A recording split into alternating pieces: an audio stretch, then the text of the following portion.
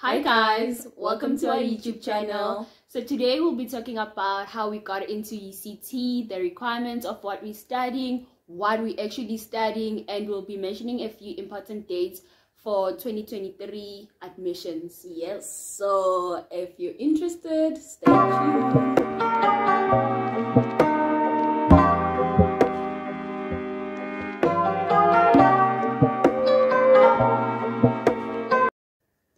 We wrote down everything that we're going to talk about so that we don't leave the important, juicy stuff.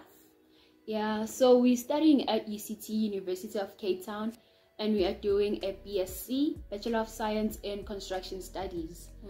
And it's a 3-year long degree. But you can extend it to your honors if you want though. Because in our degree, they give you a choice in your 3rd year, right? Yeah, in your 3rd year, if you want to continue as a construction manager or you want to become a quantity surveyor. Yeah. So yeah.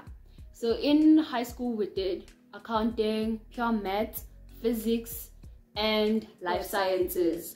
Those are the subjects we took. But the requirements for any career in the EPE meaning engineering and built environment. Yeah, engineering and built environment, it's pure maths and physics. Yeah, pure maths, they don't take any maths lit. Yeah, and specifically for construction studies, you have to, the minimum requirements are 65% in pure maths and 55% for physics. But if you want a guaranteed approval, it's better that you get 65% or above in pure maths and 65% or above in physics. Yeah. So to the important dates, I think it's going to be better if I just read them from their prospectus. Yeah. 31 July, it's when all the undergraduate applications close. And for res applications, you guys, you have to apply for res. Yeah, especially if it's your first year, you have to stay in res. I highly recommend it. Yeah, because we don't stay at res and it's yeah, it's not as nice as we thought it would be. Yeah. But yeah. So if you guys don't get any space in res, there's this YouTuber, we absolutely love her, we just recognized her. Her name is Emily, yeah. She does like res tours and everything. I think we're going to leave her channel on the description box. So if you get the misfortune of not getting any space at res, you can also apply at any UCT accredited res. Yeah, and the application fee for applying is 100 rands if you are a South African citizen and 300 rands if you're an international student. Yes sir. Yeah. For like EPE, there's no NPTs. But then we wrote them because we didn't only apply at the EPE, we also applied for medicine. I don't know. It's not medicine. I don't know what that faculty is called. What is it called? I don't know.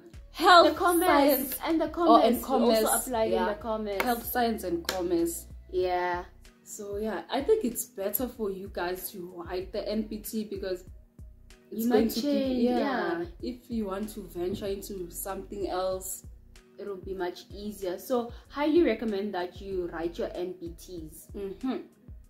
And what did we do? Oh, the NPTs we wrote two, the AQL and the maths. Yeah, we wrote both of them.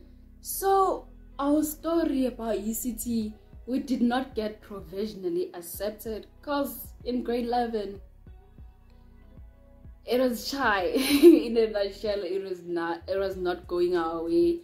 So we got our acceptance letters in January. Yeah, January, right after we got our results. Yeah, so what they did, since we didn't get provisionally accepted, is that they would ask us to upload our report cards like each term. Final results, you don't have to worry about uploading them because they're going to get them automatically, so you'll know whether you made it or you didn't make it. Yeah, and if you want any tips on how to beg distinction even if it's just one destination, we actually have a video uploaded. You can go to our channel and check it out. We got your bags, babies. Yeah, that's it, right? Yeah, that is it for today.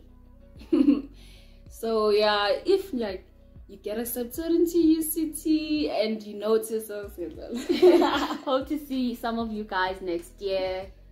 Wish you the best. Nothing more but the best. Bye.